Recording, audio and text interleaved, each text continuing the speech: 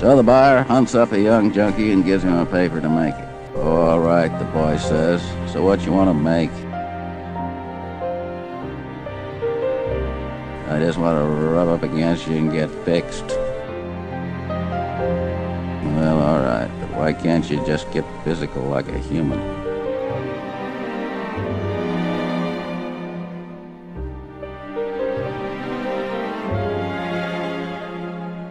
Later, the boy is sitting in a Waldorf with two colleagues dunking pound cake. The most distasteful thing I ever stand still for, he says. Some way, he make himself all soft like a blob of jelly and surround me so nasty. Then he gets wet all over like with green slime, so I guess he come to some kind of awful climax. I come near Wigan with that green stuff all over me, and he stinks like an old rotten cantaloupe. Well, it's still an easy score. The boy sighed resignedly. Yes, I guess you can get used to anything. I've got to meet with him again tomorrow. Well, the buyer's habit keeps getting heavier. He needs a recharge every half hour. Sometimes he cruises the precincts and bribes the turnkey to let him in with a cell of junkies.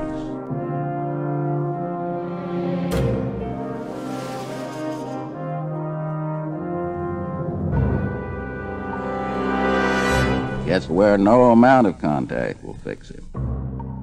At this point, he receives a summons from the district supervisor.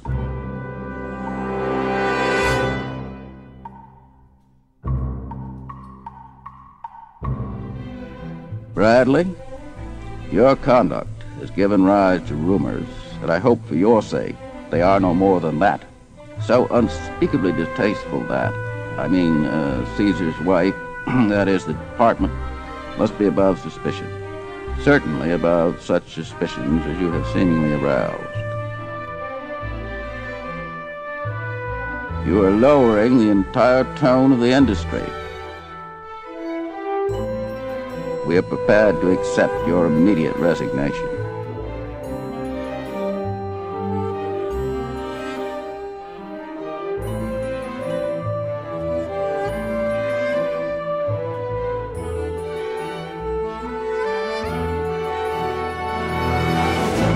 The buyer throws himself on the ground and crawls over to the DS. No, boss man, no. The department is my very lifeline.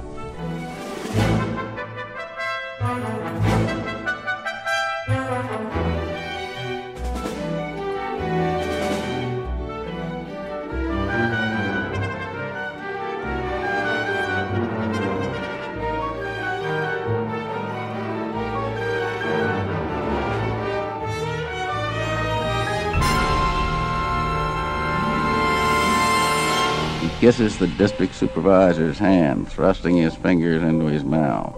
The DS must feel his toothless gums, complaining he has lost his teeth in a turbot. Please, boss man, I'll wipe your ass. I'll wash out your dirty condoms. I'll polish your shoes with the oil on my nose.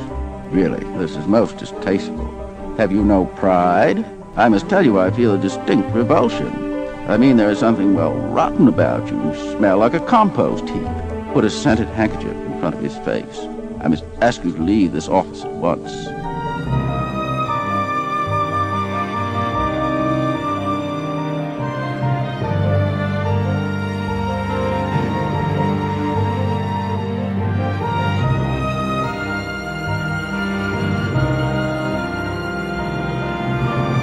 I'll do anything, boss. Anything. His ravaged green face splits in a horrible smile. I'm still young, boss, and I'm pretty strong when I get my blood up. The DS reaches into his handkerchief and points to the door with a limp hand.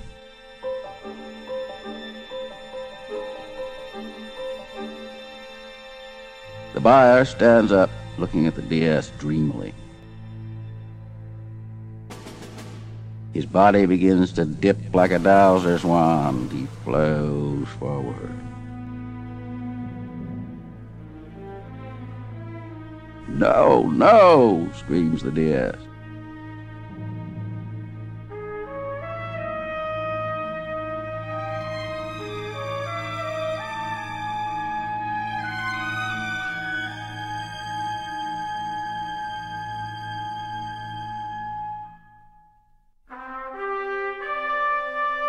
An hour later, they find the buyer on the knot in the DS's chair. The DS has disappeared without a trace.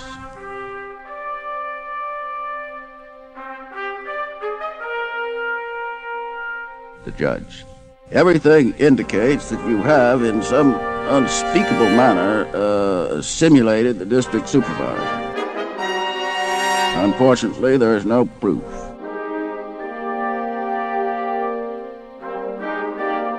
I would recommend that you be confined, or more accurately contained, in some institution.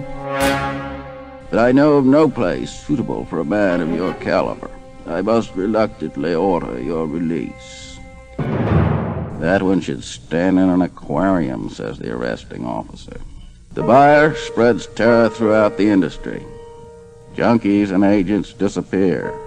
Like a vampire bat, he gives off a narcotic effluvium, a dank green mist that anesthetizes his victims.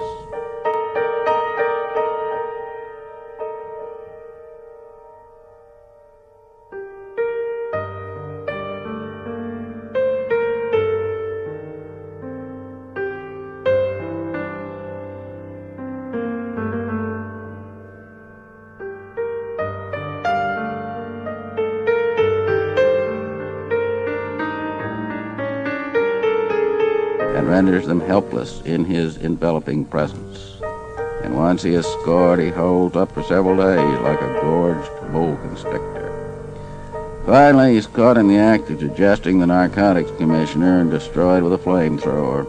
The court of inquiry ruling that such means were justified in that the buyer had lost his human citizenship and was, in consequence, a creature without species and a menace to the narcotics industry on all levels.